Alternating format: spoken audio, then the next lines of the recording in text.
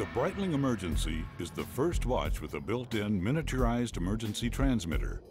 This pilot's instrument is unique in its kind. It enables close-range localization of crews reported missing.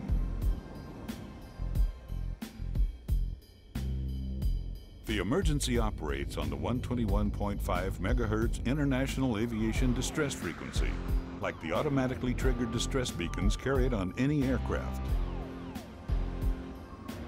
Its function is not to replace the onboard beacon, but to serve a complementary role by giving its wearer an additional chance of survival.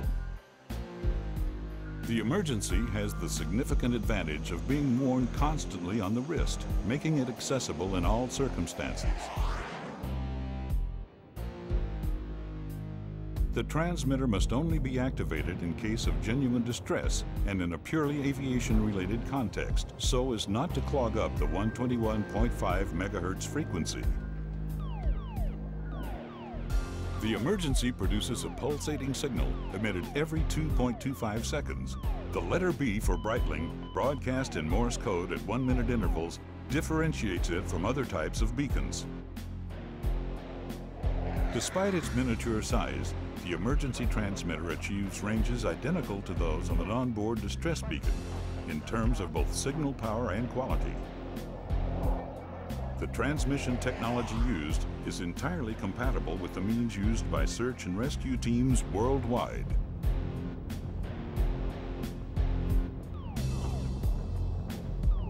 A range of 220 nautical miles has been measured in clear conditions, such as from the peak of a mountain.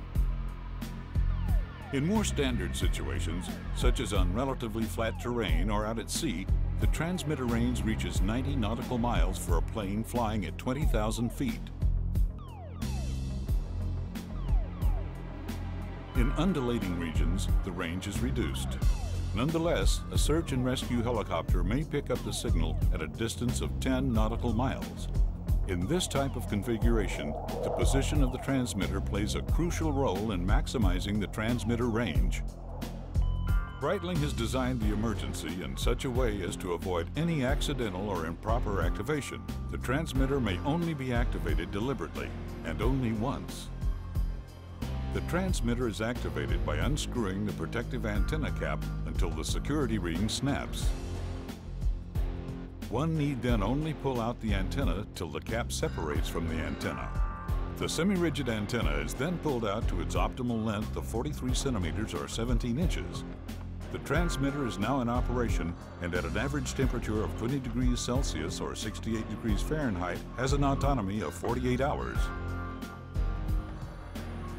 It is important to realize that the function of the emergency is to locate people reported missing. Its activation does not necessarily trigger rescue missions. To ensure the transmitter is working correctly, the emergency is equipped with two operating indicators. First of all, a beep sounds every 2.25 seconds in chronograph mode. In parallel, the symbols flash in alarm mode.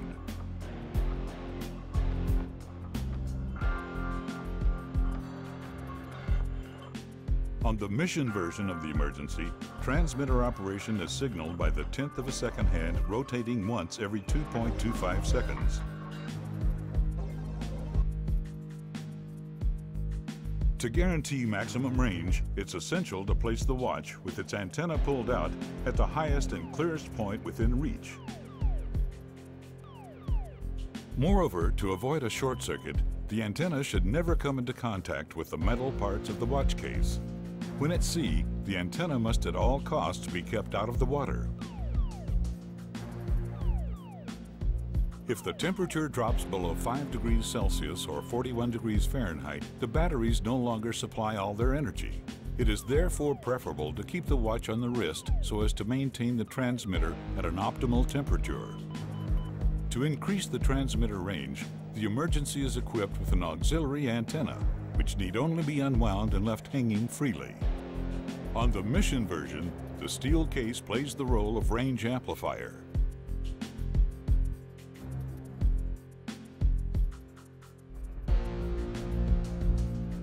To interrupt signal transmission once the rescue mission is complete, the antenna should be cut at its base or wound around the case. The range is thereby reduced to only a few yards and no longer intrudes on radio transmissions. The emergency comes with a testing receiver which enables periodic checking of transmitter operation. Thanks to this device, the signal can be heard when the watch is placed on the receiver. It is also possible to test the transmitter by pressing the corrector push piece on the back of the watch. The chrono and alarm modes serve as operating indicators. However, to avoid the batteries running down too quickly, this test must not be performed if not absolutely necessary. The emergency is made up of two independent modules, the transmitter and the watch. The fact that the watch has sustained damage does not necessarily mean the transmitter is not operational. Powered by two lithium batteries, the transmitter is water resistant to a pressure of 3 bars. When worn on the wrist, its operating temperature ranges between -10 and 85 degrees Celsius. The watch module is a multifunction electronic chronograph with analog and digital display. A versatile instrument, it enables measurement to within 1/100th of a second and also offers alarm, countdown, and dual time zone functions. The emergency is crafted in titanium, a metal renowned for its sturdiness and lightness.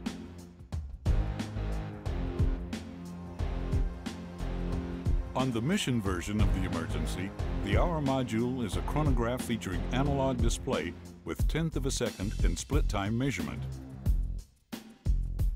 It also enables fast time zone change.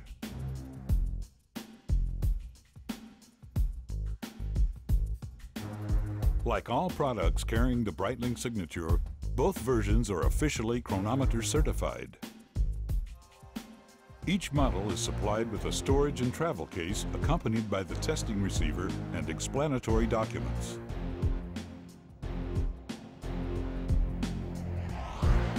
The use of the emergency is strictly reserved for the field of aviation, and its sale is subject to certain restrictions. The purchaser undertakes by signing a contract to comply with the restrictions governing its use and accepts liabilities resulting from any improper use.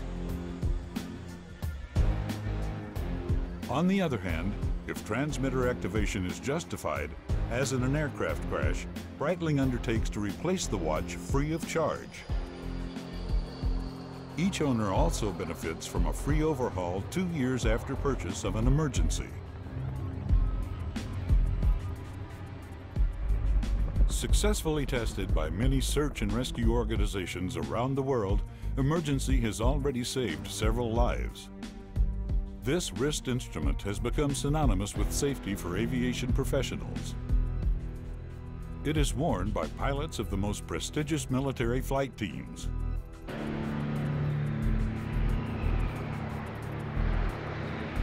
It is also standard equipment for all pilots qualified on the Saab Gripen. The emergency earned its place in aviation history on the wrists of Bertrand Piccard and Brian Jones during their non-stop round-the-world balloon flight aboard Breitling Orbiter 3.